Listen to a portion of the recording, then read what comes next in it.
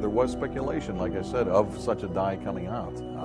I've read different articles from old magazines, and it was really hard to believe. I guess magicians didn't believe it. And what the speculation was, they'll believe it when they see it. So when Anverdi invented this, you know, it really took the magic community by storm. You may not know who Anverdi was, but you probably have performed some of his iconic magic tricks. He's the creator of mental dice, color match, and many more. But who was he? Like any good researcher, the first thing we did was jump into Google. The only thing that we encountered was the usual repetitive information on every site we encounter. So, we decided to bring some backup. This is Patrick Wolford. He's a magic creator at Murphy's Magic. Tell me about how you got involved with the Anverdi. Well, the first time I had ever seen anything Anverdi had done was in the late 80s. And mind you, this was 20 years after the effect had been developed and put on the market. And I was blown away because I hadn't seen anything like that. And so when we had the opportunity to purchase the Anverdi rights, we jumped on it. We jumped on it. How could we not?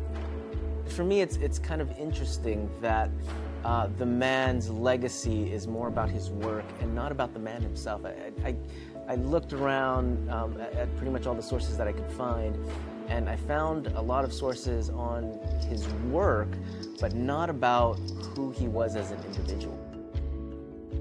We asked Patrick if there was anyone who can help us discover the genius of Anverdi. So as far as the genius of Anverdi, yeah, there's someone who could definitely point you in the right direction. We gathered the crew to go on this journey. The mission was simple: learn more about the genius of Anverdi. Tell me about yourself. Well, my name is Chuck Caputo. I've been doing magic professionally for over 35 years as a full-time job. I'm also a magic collector. I collect, well, as you know, a lot of Anverdi magic. Chuck has over 30 Anverdi pieces in his collection, which has been steadily growing since he saw his first Anverdi invention in 1986. He's also been performing Anverdi effects for over 35 years. Anverdi was born in Holland in 1925, and I believe he passed away in 1995. So he lived there and he built all of his magic props and he shipped them worldwide. As far as the type of magic he performed was mostly electronic, but he also built liquid magic effects, and they were totally fantastic. I mean, he had different bottles that made liquid appear and disappear, milks, wines, and he also had trays and different milk pitchers. And his electronic magic, he was probably best known for, you know, ranging from walking tables to mental dies, color match, which is a magic marker effect. It's fantastic. But he did a little bit of everything, and on his lecture notes, he also came up with some very neat ideas as far as using a scarf and thread. Some very novel ideas. He was a very clever man. Anverdi was responsible for some of the finest magic creations ever, and was also pioneer in microelectronic magic. Mental die was one of his most iconic inventions. The Anverdi mental die, it's probably one of my favorite effects, and there was speculation in the early 60s, 1962, 1963, that there was an electronic die that was going to come out on the market. Anverdi was the one who created this. Basically, it was a plexiglass die, maybe 3 inches, 3 inches by 3 inches, standard die with a black plexiglass box. The box was opaque. You can place it inside, close the lid, and yet, from across the room, the magician could discern what number, what digit was facing up. As far as color match goes, at the time when Anverdi came out with this, as far as I know, there was a few similar effects, but it was not done the way Anverdi did it. A spectator would draw something and it would match a basic drawing, but nothing like Anverdi's. When he came out with the wireless technology, he propelled this way into the future. He took it to the next level, and that's the creative genius that Anverdi was.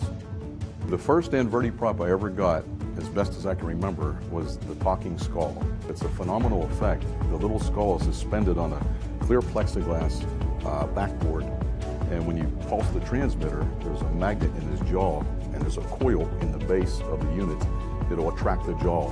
And I've used this for numerous years. I still use it. That's probably my favorite effect as well. What do you know of Anverdi as an individual? You know what? I was never fortunate enough to meet the man, but from what I've heard, you know, he was a very nice man, and he was a perfectionist. So he wanted things done right. And he was born in Holland, and he lived out there throughout the remainder of his life. Probably the only person I could compare Anverdi to would be like a Steve Jobs. I mean, he was a tinkerer, and he was a perfectionist, and he dabbled in all types of different electronic type of devices, and he improved on it until, which is what you would have later in his catalogs, which he sold different items from Holland. And so yeah, he was definitely way ahead of his time, and he would be up there as a creative genius in the magic field. He obviously thought very different from anyone else during that time period. You know, you have to remember this was a time and place where magicians were pulling things out of red boxes with, you know, Chinese lettering on it, and he went in a totally different direction.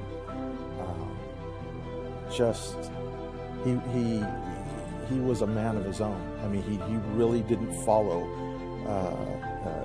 what everyone else was doing.